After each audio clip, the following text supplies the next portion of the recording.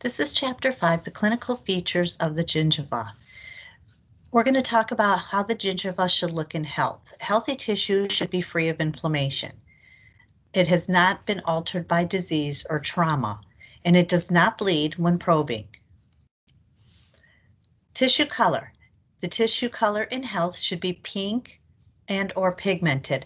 There are variations in light pink and dark pink, but overall it should be pink or it could be pigmented. Healthy attached gingiva should be firmly bond to the underlying cementum and bone, and it should be what we call resilient, meaning it should spring back if it's gently pressed on. So if you took your probe and you laid it sideways and you pressed on the gingiva, it should spring back right away, so there shouldn't be any residual indentation of the probe. And if you blow air on it, it should stay nice and tight and firm. Texture for healthy gingiva should be stippled and firm. It may or may not be stippled, but it should be firm and it should have that pink color. And this is a picture of what stippling looks like. It looks kind of orange peely. Sometimes you have to take your air and dry it to see that stippling, and other times you can just see it. Healthy tissue margin should be coronal to the CEJ. So the free gingival margin should be coronal, meaning higher on the tooth to the CEJ, or closer to the edge of the tooth. This is a picture of what healthy gingiva should look like in the posterior sexton. There's variations. Usually tissue can be a little bit lighter in the anterior than in the posterior, but should still be pink, could still have stippling, should be firm. You can press it with your probe and have it bounce right back. The tissue contour, meaning size and shape of the tissue, it should lie snugly around the tooth or firm against the bone. It should have that nice even scalloped look, like the McDonald's arches. It should be knife-like or pointed on the interdental papilla. So in other words, it should come to an exact point, but keeping in mind that if teeth don't contact each other, like in that lower picture, it's going to be blunted or flat. When you're describing healthy gingiva or doing your gingival description in your clinical notes, you should describe it as by color, contour, consistency, and texture, and then use the term generalized or localized to describe it. So an example would be generalized pink, firm, stippled, fits snugly around the tooth with knife-like papilla, or you could say flat papilla. Now we're going to talk about gingivitis. Gingivitis is a form of periodontal disease. It's brought on usually by plaque biofilm or the presence of plaque biofilm and the response or the host's immune response. So there's plaque irritation and then your tissue responds to it. It's an inflammatory response to the bacteria and it results in clinical changes. And the changes involve the free and or attached gingiva and or interdental papilla, but it does not include any of the other structures of the periodontium. Acute gingivitis has a short duration, chronic may exist for years. You can have local factors that play a role in gingivitis, such as orthodontic bands. Other examples would be crown margins.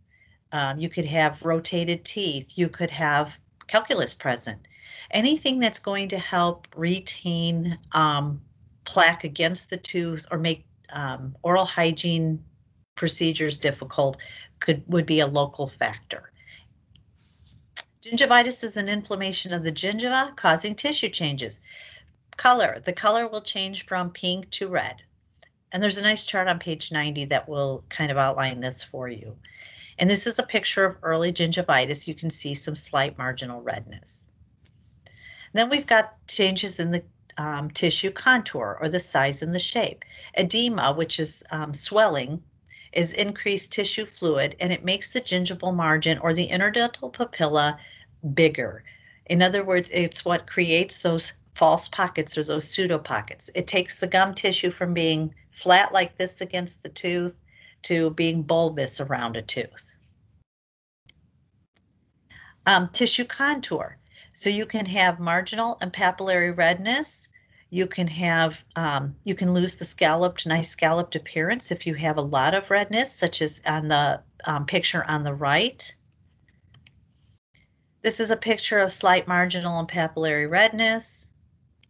This is a picture of some fiery red marginal gingiva and papilla, and as aggravated and horrible as that tissue might look to you, it is still just gingivitis. It's still localized to the areas, the gingival tissue, and not any of the surrounding periodontal structures.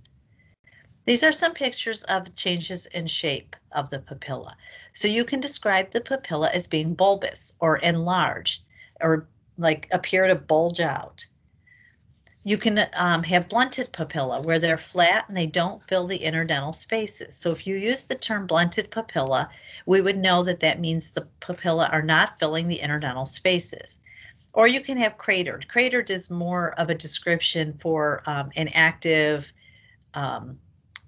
more active disease state, such as like NUG, and we're going to talk about NUG later on.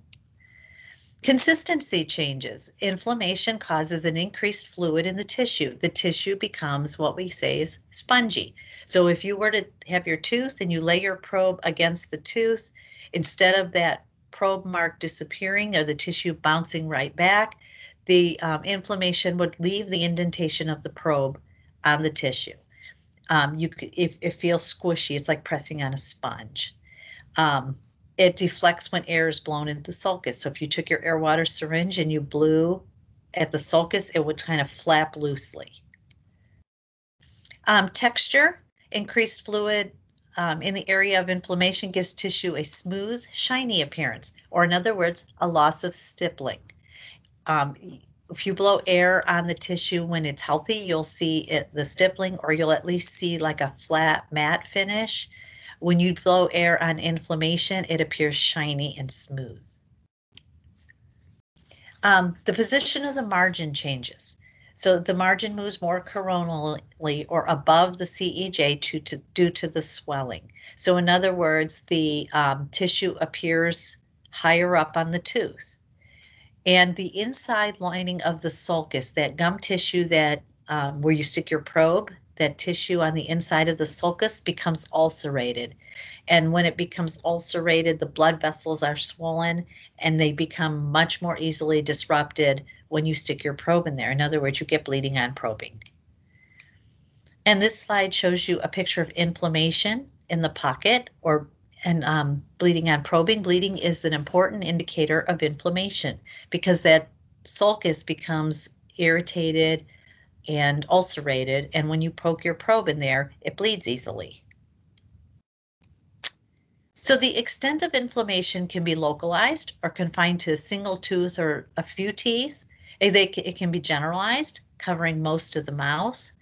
The general rule of thumb is that if it affects less than 30% of the mouth, it's localized. If it affects more than 30% of the mouth, it's generalized. It can just be papillary, so just the interdental papilla are inflamed.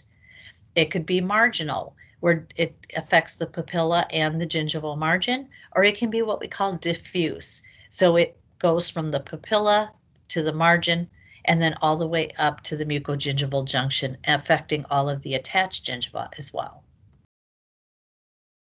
This is a picture of diffuse inflammation. So diffuse inflammation, you can see, affects the papilla, the gingival margin, and the attached gingiva is also red. But if you look more toward the back areas, it's more pink and healthy looking. That's why it's localized.